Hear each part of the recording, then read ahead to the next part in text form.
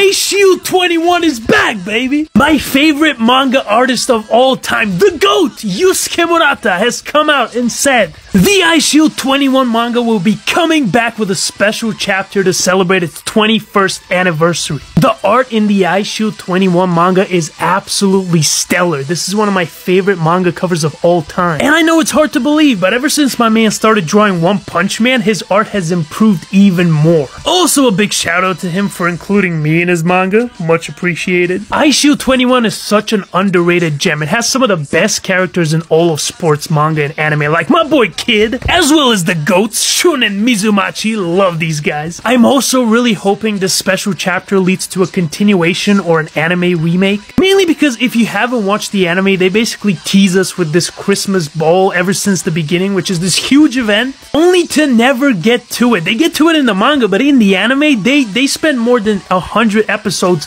and they just leave it. They don't get to it, bro. I've never felt so blue-balled before. That's like nobody ever finding the One Piece. 8-Bit Studio, come on guys, you did Blue Log. This is a slammer. Pick it up. Madhouse, stop fucking around and animate some good shit already. Gallop, you did the OG anime. Come on, pick this back up. Anybody at all. I need a remake of this, please. Mappa, no, sit down. You already got too much.